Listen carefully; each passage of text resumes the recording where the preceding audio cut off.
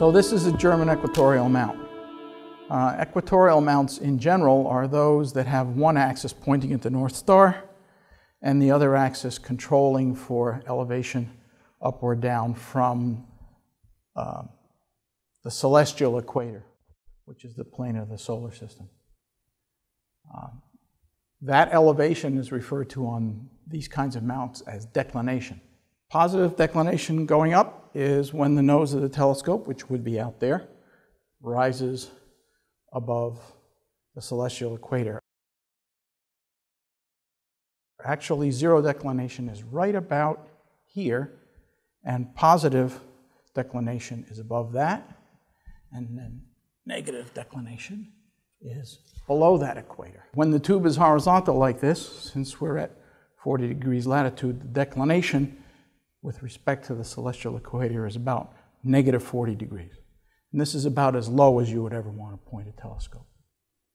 The high end is up toward the North Star, and in fact, when one is chasing stars around the sky, it's not infrequent with German equatorial mounts to have to take the telescope and point it up at the North Star, flip it over the mount, and then bring it back down to avoid crashing into the mount with the back half of the tube.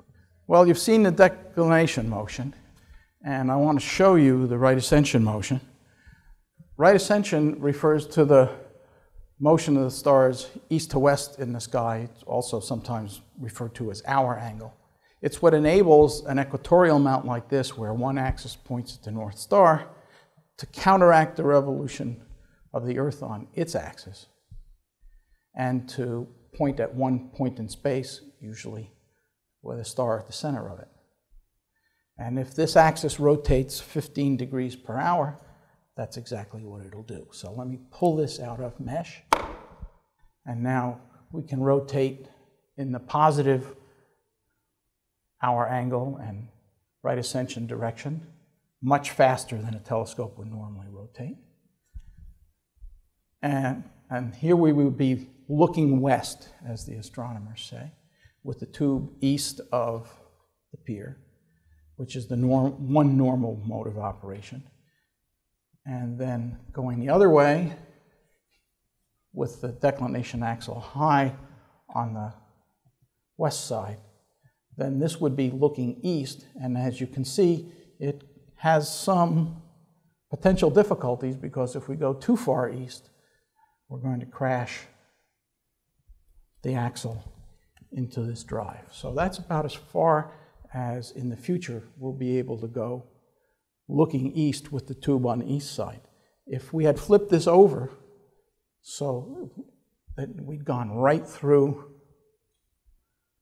the pole with the tube going around like this and over to the other side, we would be doing what's known as a meridian flip. And now, with the tube flipped over, looking out that way, now we can go as far east as we want. Here comes a demonstration of, with the tube set for about zero declination,